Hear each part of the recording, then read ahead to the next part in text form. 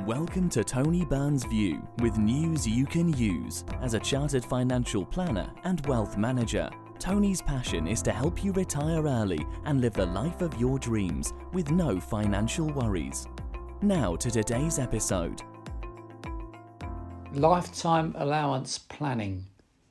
Lifetime allowance planning is vital if you wish to avoid prohibitively high tax charges on your pension once its value exceeds £1,073,100, unless a higher value election has already been made and it becomes subject to what's known as a benefit crystallisation event, or a BCE. There are no less than 13 BCEs, so you could easily become subject to one inadvertently. The reason why this is so important is because the income tax charge on a crystallised pension, which exceeds the limit, is a whopping 55% on the excess above the lifetime allowance if taken as a lump sum, and 25% of the excess funds if those funds are used for an income purpose, such as buying an annuity or placing the funds in drawdown. Any annuity income or income withdrawals from drawdown are then taxed at between 0% and 45% depending on your total annual income. It is untrue that lifetime allowance 25% tax rate is lower than 55% because the extra 25% income tax on the pension income, together with the income tax already being charged on it, averages out at approximately 55% altogether.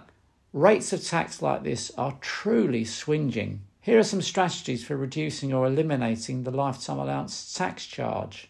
Maximise tax-free cash withdrawals before a benefit crystallisation event applies. This way you do not suffer the 55% tax rate on the otherwise tax-free lump sum. Phasing withdrawals over several tax years. By phasing your taxable withdrawals over several tax years, you may benefit from using your personal tax allowance and/or lower tax rate bands, meaning your tax payable is reduced. Withdrawing drawdown fund growth from your pension before age 75. This is achieved by ensuring that your drawdown fund is no higher than it was when it was invested. However, this is a complex exercise, so professional advice is necessary. Electing for Fixed Protection 2016 or Individual Protection 2016. There is a surprisingly large number of people who are entitled to claim either Fixed Protection 2016 or Individual Protection 2016, or both, but have failed so far to do so.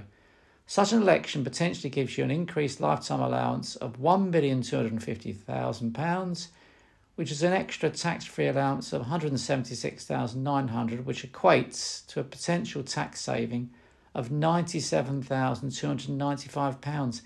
This is a not insignificant amount of tax to save. The election can be made online with HMRC and should only take you a few minutes to complete. Stop paying into your pension unless you are receiving employer contributions. If you are employed and receiving employer contributions to your pension scheme, then the extra benefits from your employer contributions will potentially exceed the extra tax you will pay in the future on a benefit crystallisation event, or BCE. If you do not benefit from employer contributions, then do not pay any more money into your pension. Consider a tax-efficient alternative instead, such as an ISA. Swap employer pension contributions for a low taxable benefit in kind perk, such as a salary sacrifice electric company car. The benefit in kind tax charge for a 100% electric car is just 1% of its value when new for the current tax year, which is 2022 to 2023, and will be just 2% next tax year, 2023 to 2024. If your pension is invested in property, consider transferring the property into an EPUT, EPUT, which is owned by a QNUPS, QNUPS. An EPUT is an exempt property unit trust, and a QNUPS is a qualifying non-UK pension scheme.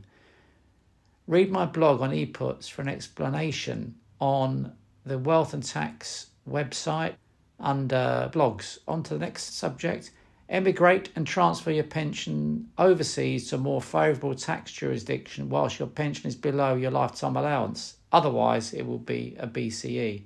If you genuinely want to emigrate and work abroad, then consider transferring your pensions to a pension scheme in your new home country, but make sure it is one with a better tax treatment of pensions, especially one where there is no lifetime allowance or LTA tax charge.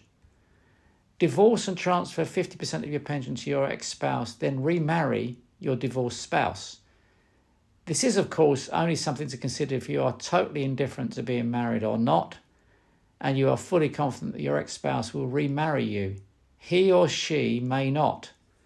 There are all manner of ramifications here, so it is not one for the faint-hearted, and certainly not one for devoutly religious, moral, or romantic types. Nonetheless, it could appeal to a more rebellious type of couple.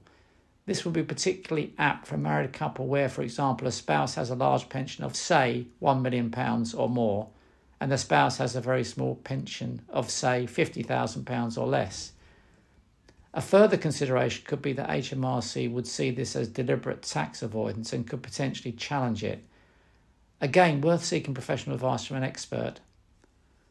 I'm sure there are further ways to potentially reduce the impact of the lifetime allowance, but these 9 tips cover most of them. If you have a sizable pension or pensions, then do seriously consider taking advice on lifetime allowance planning. You know it makes sense.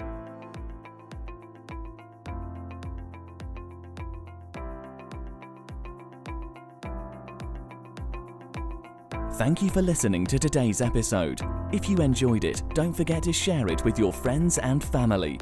For more information, head to www.wealthandtax.co.uk.